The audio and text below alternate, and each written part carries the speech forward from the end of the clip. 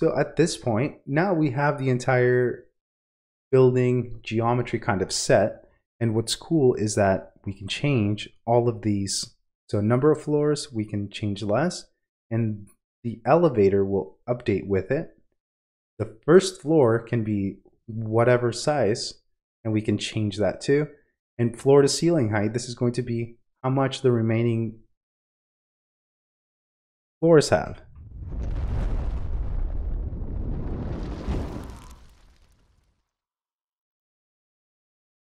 So the first thing we'll do is create our base geometry, which is going to be a rectangle.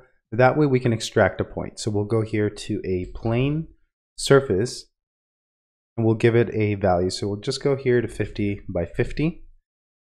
And this is going to be the base geometry for a building. So the building would be, let's say, 50 by 50. And now we're going to extract a point, and that is where the elevator is going to be, or the vertical circulation. So we'll take this plane, and there are different ways we can extract points on this surface. We can use evaluate surface, which lets us evaluate this plane, and then we can pick a point using an MD slider. Now what happens with an MD slider is you have the ability to pick a point from 0 to 1 and from 0 to 1, and it will turn this surface into 0 to 1 as long as we re-parameterize. Otherwise, it's going to go 0.5 and 0.5, or here it's going to go 1 and 1. So it re-parameterizes this surface by right-clicking here, re-parameterize. Now we can actually bring this back to 0.5, which, as you can see, sometimes it's really difficult to get precise. So the other way is to construct a point. And this point is going to be at 0.5 in the X and 0.5 in the Y. Now, if we use that as a point, then you see that it's more precise. It's actually going to put it precisely in the middle, but this is another way that we can do it visually to move the point around. We can also create two different sliders. This way we can, let's say, place this here in the X0 and then move this up and down. The reason why you see this point is because we have this preview. So we'll disable the preview. And now with this point, we can start creating our geometry. So let's go here to 1 or 0.5, which is halfway, and then to 1 all the way to the back. With this point, we'll start by creating a rectangle based off of this point. And now we'll use the X and Y size. I'll go to 10.5 and then 10.5. Now notice that it is created here at this point, and it goes X 10.5, Y 10.5. There are different ways in which we can center this. We can also create a domain from negative 10.5 to 10.5, but the technique I like to use is just moving it using a vector. So we'll move this rectangle using a vector, X, Y, Z, and now we can take this, do it in the opposite direction. So we're going to go X and Y. We're going to go divide by 2 because we only want it halfway. So this vector divided by 2. And then we're going to go negative because we don't want it to move up, we want it to move back.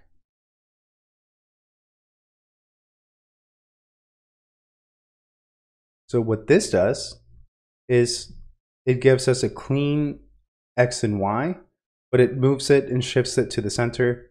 This way we don't have to focus on trying to center it or having it not be symmetrical. So we'll go 10 here, 10 here. And we can also take this and shift it. So if, let's say, this was the floor plate and this was the location of the elevator can either be outside, or I guess the terms would be like flush to the outside, semi-flush here, or all the way in, recessed. So what we can do is take this and move it, or we can shift it by unplugging, let's say the Y, and then it'll make it flush, but then that's not necessarily what we want. We can take the overall and shift it by this amount. So we can go move, in which direction? In the Y direction.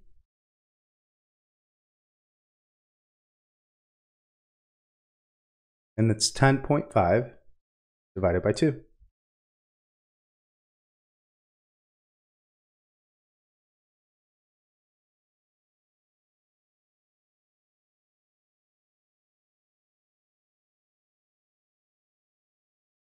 And then we can also go negative if we want it to be brought in all the way. So we have two options. We're going to just be creating it off of this.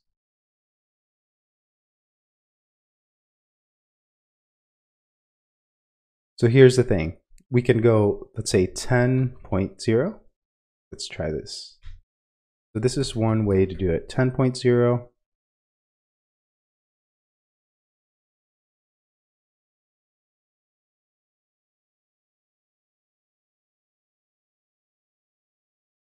So we can shift it in, or we can shift it back. So we can do -10. Depending on where we want that location. Now let's go ahead and disable the preview on this. Now create the overall form for the elevator. So we'll take this rectangle, and that is what we'll be using to create it. Also notice that the entire design is based off of this point. So we can always change this point location. Let's say we can just add a random point, and that could be the location of where this is located. So one way to do this is to move this out of the way, bring in a point component,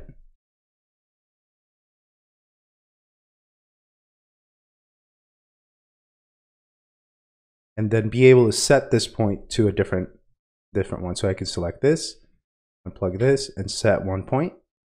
And now it's located here. Now it's shifted, so we'll bring it back to 0. And this is our point location.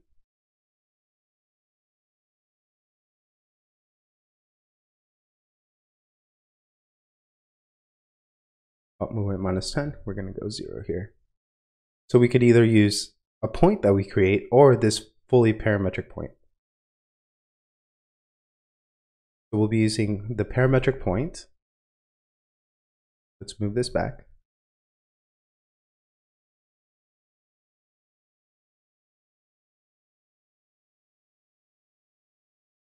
We'll take this and we'll offset it. So offset curve. We're going to offset to the inside. So I'll bring in a negative component. And then I'll go to 0.50. So it's going to be 6 inches. Since our design or this file is in feet, so 0.5 is going to be half a foot or 6 inches. Now we can take these two and create a boundary surface. A boundary surface is nothing more than creating a surface. When we plug both of these in, they will be overlapping because those are two different inputs. Now if we flatten the input, you'll see that it'll look at both of those as the same ones, and it'll create a surface between the two. You can also loft them together, but with this one, it creates a nice surface here that now I can extrude to create the floor height. So I'll go here and go to extrude, direction, up in the Z direction, and the factor is going to be the amount. So 12.5, and this would be the floor to ceiling height.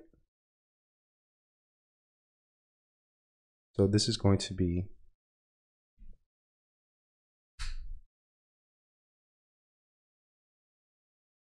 floor to ceiling height. This is going to be the elevator wall depth.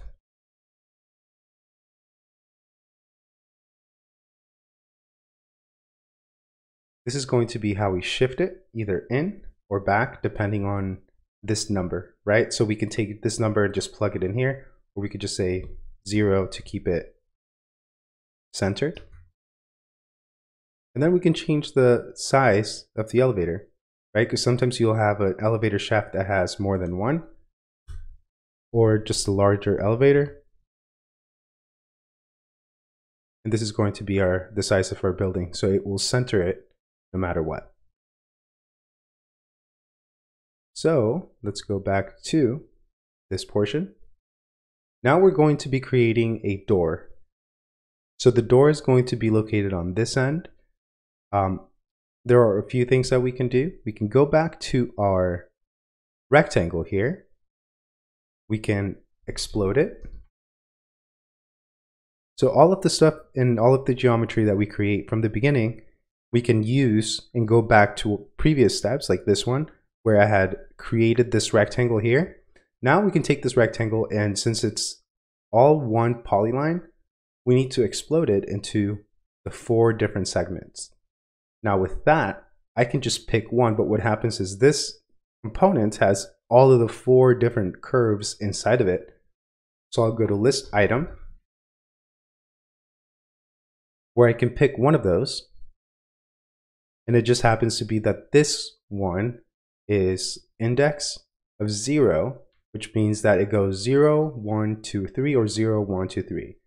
The way to know which one is which, you can go to so this is a technique to understand how things are organized.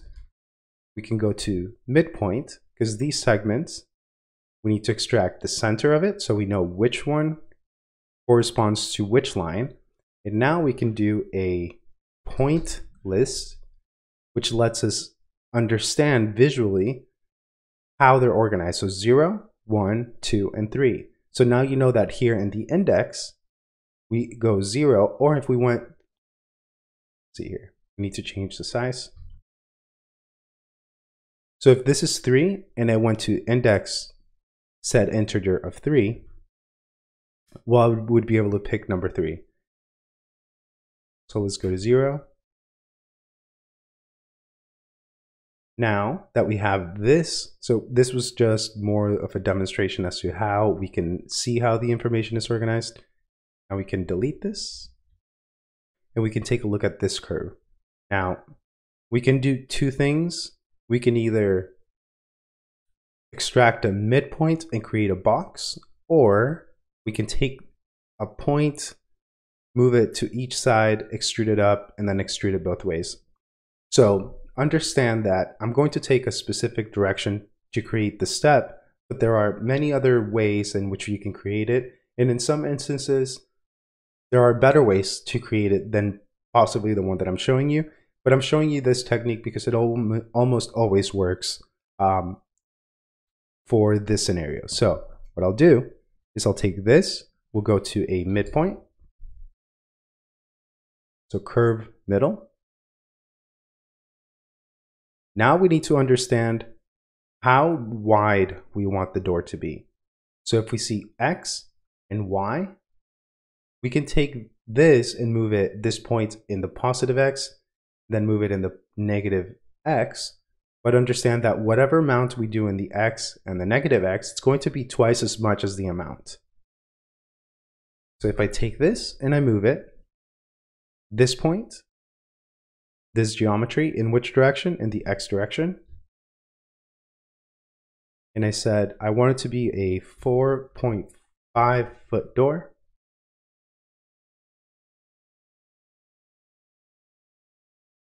Or less. Now we'll take this, copy it again, so slide it down and tap Alt. Now we can bring in a negative component for this one. This way it moves it in the other direction. Now we can create a line segment between the start and end point. So what happens is 3, so let's put it at 3. What happens is this is 3 and this is 3, making this an overall of 6. So what I need to do is do 3 divided by 2. And then 3 is going to be 1.5 here. So divided by 2, 1.5, 1.5, making it the overall size of 3. We'll go 5 here. Now with this line segment, we can extrude it.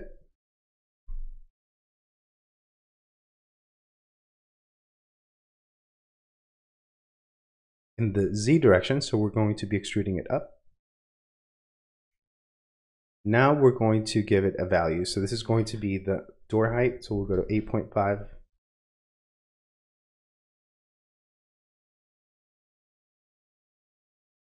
And so this surface now becomes the door location. What we need to do is subtract it from the overall form. So we'll take that extrusion, then we'll go to extrude again. This time, in which direction? We'll be using amplitude. Amplitude extrudes perpendicular to the face. So when I use this extrusion as the vector, it's going to reference the normal of this surface. So now we'll go to this extrusion, put it here in the base, and then this vector in the direction.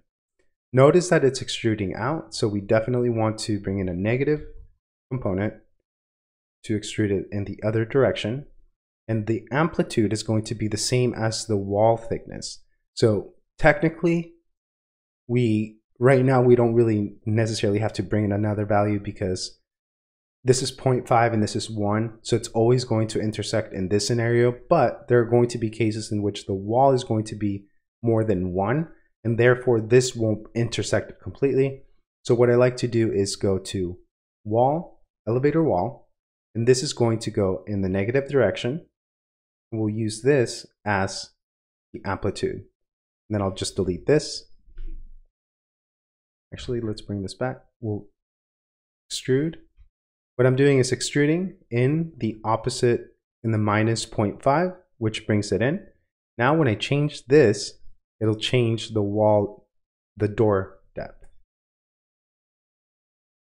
With that being said, let's take this original surface that we created for the door and all of this information, and we can hide it or disable preview. And then we'll go to the wall and bring in a solid difference. Solid difference is the same thing as Boolean difference. A is going to be what you want to keep and B is what you subtract. So I want to keep the walls and I want to subtract the door. So now I can hide the walls from before, and we see that now we have the door and the walls, and we can change all of these parameters and they will update according to the script. So all we're doing is taking all the steps that we would typically do inside of Rhino, and we're just programming them here with every step, and we can go back and add more depending on what we want. So everything is kind of laid out here. Next thing we need to do is create the series of floors. So we're going to create this array vertical, and the idea is not to create the architectural building, but mostly to show you how to add an elevator or vertical circulation using this overall base geometry and this scripted design that we can array vertically in the next steps. So let me show you how we're going to do that. For the floor plates, we're going to take the original surface and create a vertical array. So we'll go here to move, plug in the plane as the geometry. Then the motion is going to be in the Z direction because we want to copy them vertical. And the next component is going to be series. Now you can also use another component called range, but I like to use series because it lets me create multiple numbers, creating the interval in between and the amount of copies I want. So I'll go, I want 3 floors, so that's the count. I want each floor to step by. How much? Well, it's going to be the same as our vertical height. So depending on what we use to extrude vertically, we have floor to ceiling height.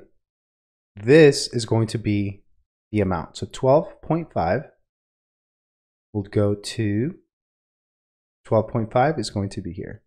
So what happens is I have to bring this all the way over because this number is all the way over here. So I'll bring in series in here, and then 12.5 is going to be for the step.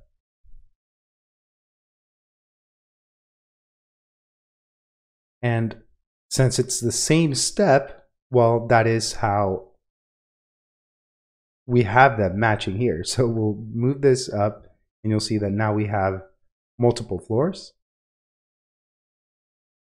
Now what we're going to do is take these, and before we array them, we're going to extrude this down. So we'll go to extrude this plane down, so negative direction, using the negative component, and Z, because it's going to go down in the Z direction. So now this is going to be the floor depth. So we'll just do 2.5, I'll actually do 1.5. Disable the preview on the plane, and now rather than arraying the surface, we're going to array the floor.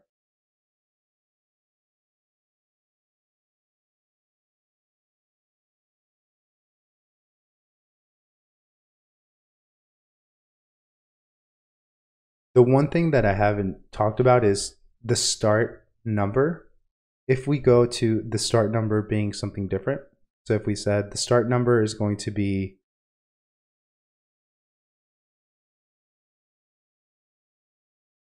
20, right? Which means that the first floor is going to be larger than the ones above. Then, if that's the case, we do need to do something a little bit different, which is extrude just the form and not these, and then subtract them later. And it may not make sense right now, but I can show you. Here's the thing that I am battling with at the moment is I can make this exercise more complicated and show you how that is done, or I can show you a simpler exercise so you can understand how to do it in a more straight or in a more practical exercise, or I can show you both ways. So what makes me think about this is we have a series of numbers, so 8, 20, 32, and all of these numbers,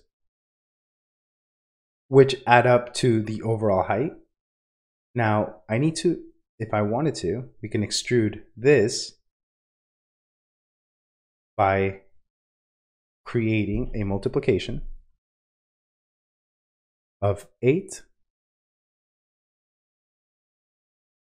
times 12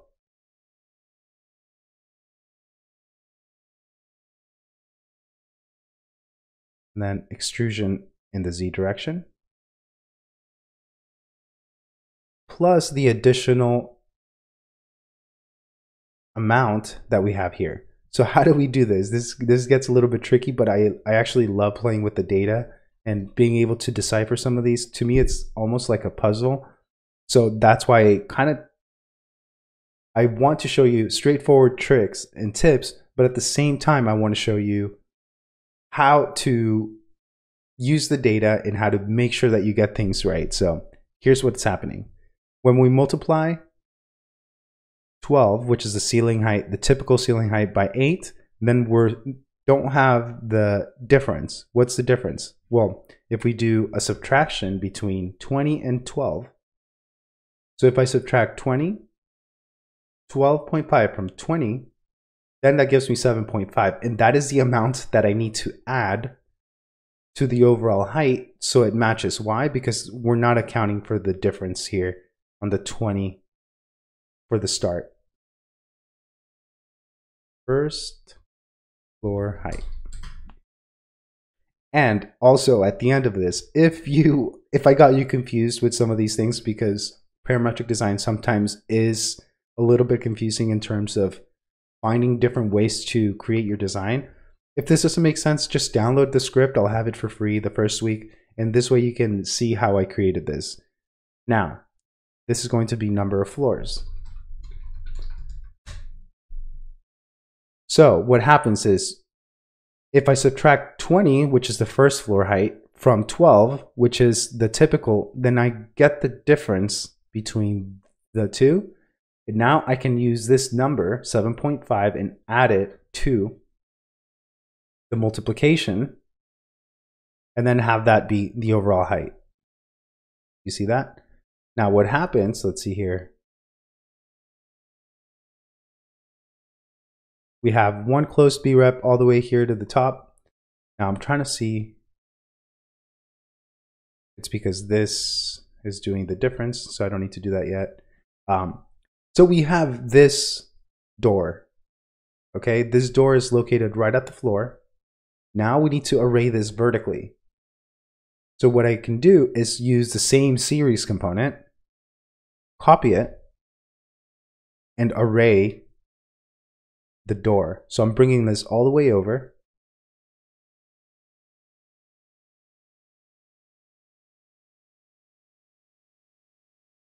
And notice that we have one more at the top. Now we can do a roof deck, which means that we would actually extrude this all the way up above. Yeah, let's do that. So the way to do that is, instead of just extruding it, multiplying it by the floors, then we need to add. So sometimes this is a way that you can kind of add more things to your design. If you want an additional floor at the top, well, we know that the floor to ceiling height is 12. So we'll add 12 to the entire thing, right? To the entire value, and then use this as a Z, which means that we actually have roof deck access here.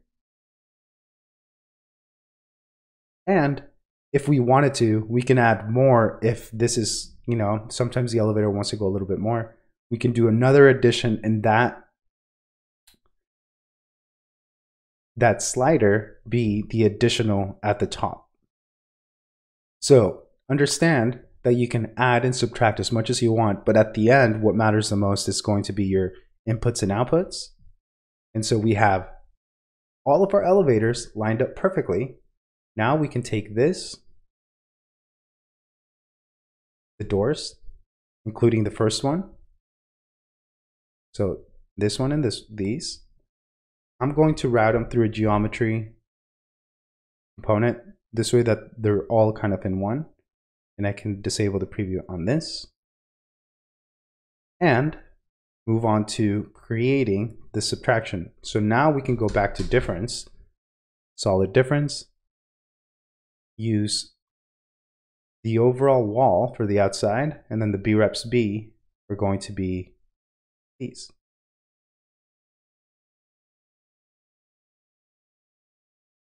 So what we have here is the overall wall subtracted from the door subtracted from the overall walls.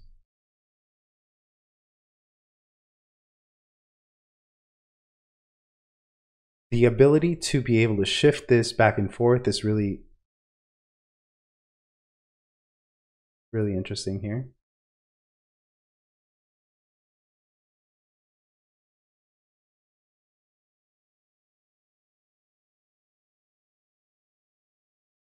And lastly, I think this is going to be a critical portion, is creating the roof and creating the foundation.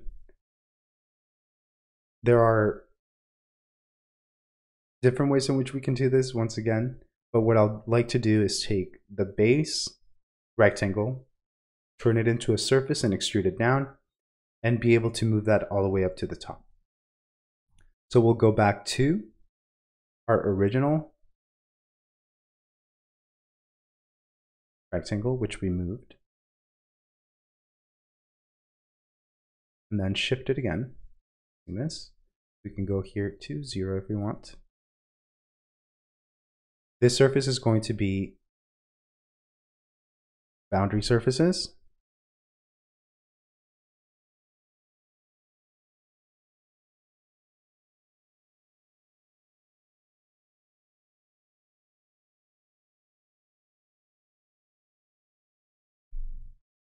With this, we'll extrude it down. So we'll go to extrude,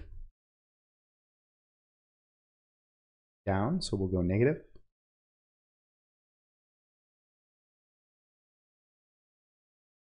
Z, because we want it to go down in the Z direction. Then we'll go to 3.5 to kind of create that foundation.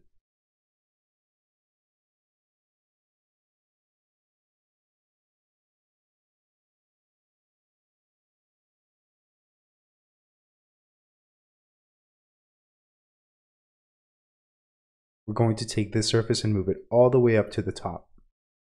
So the good thing is once you've already set the stage for vertical arrays, we can take this surface and move it all the way up to the top. So it's going to be, this extrusion is from here to the top. So if we use that same vector,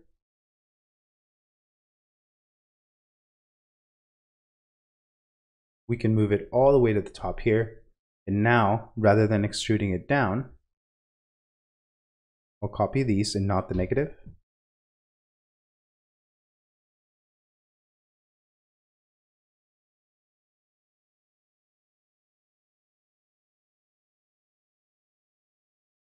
So it'll be 2 at the bottom, 3 at the top.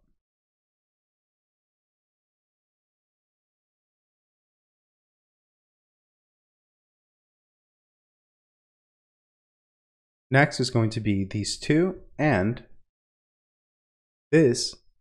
So the entire tower, we need to create a box so we can subtract from the floors. So what I'll do here is go to move. Nope, it's going to be solid union. Solid union between the bottom basement or the foundation, and there's typically equipment either at the top or at the bottom or on the sides. So all of these parameters we can adjust to make sure it encompasses or it accounts for those things. So we'll take this top one, 2, top one, bottom one, and this wall. The reason why I did this one back here rather than this one is because this one has less geometry, and when I put them all together using union, it will actually be faster than this one that already has all the cutouts for the doors. So what I'll do is take this, disable preview, and type in union or bounding box. You can either do bounding box or this box, which will create a box around your geometry. And now I'll select this. Let's see here.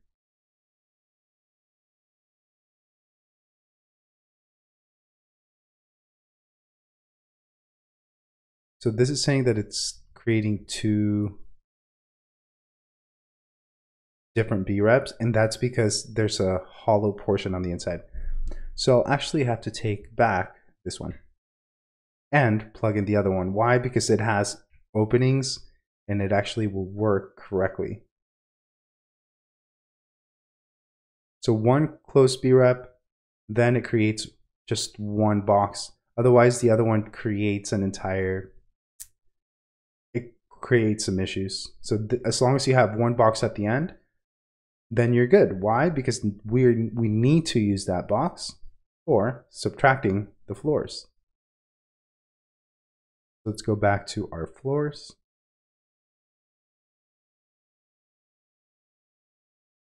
And go to solid difference between the floors that I want to keep and subtract this box.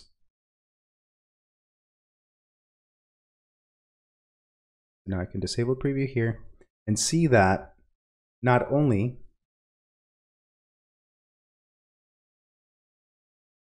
So disable the preview on the box, that subtracts it, and bring back the walls.